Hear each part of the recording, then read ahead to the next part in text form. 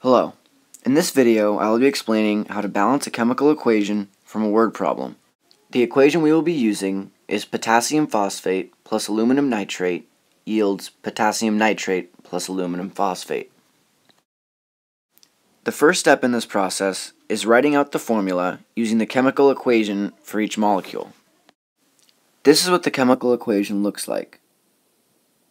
Potassium is represented by K, phosphate is PO4, aluminum is Al, and nitrate is NO3.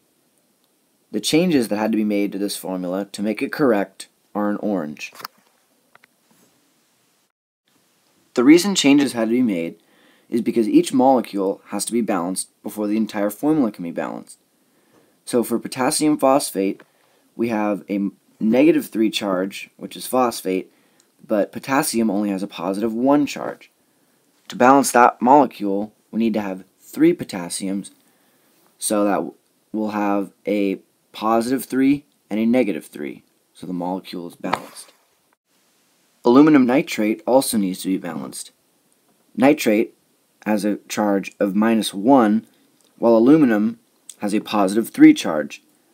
To balance this molecule, we need to have 3 nitrates, so that we'll have a +3 charge in aluminum and a -3 charge with the 3 nitrates.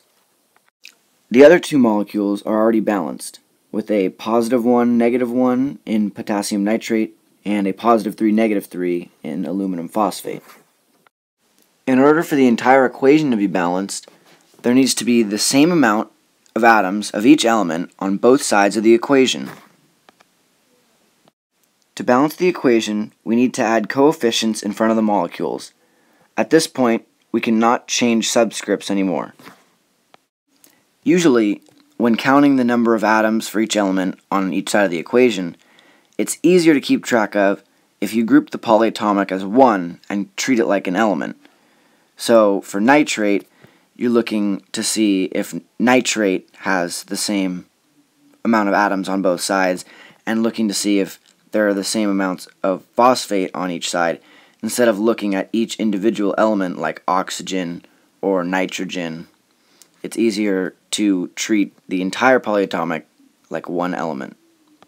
So as of right now, potassium, represented by K, and nitrate, represented by NO3, are the elements or polyatomics that are not balanced. Potassium has 3 on the left side and only 1 on the right, and the same applies to nitrate, which has 3 on the left and only 1 on the right side of the equation. To make it so that there are 3 potassiums on each side, we'll need to add a coefficient of 3 in front of the molecule potassium nitrate. This coefficient applies to the entire molecule, so potassium now has 3 on the right side, and so does nitrate.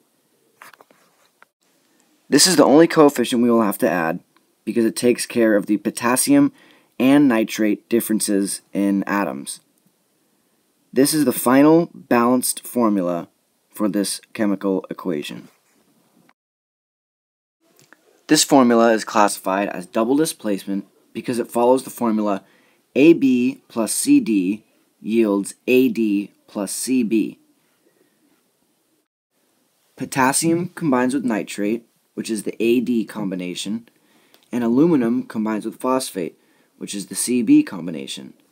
So, since this chemical equation matches the AB plus CD yields AD plus CB formula, that means the chemical equation is classified as double displacement.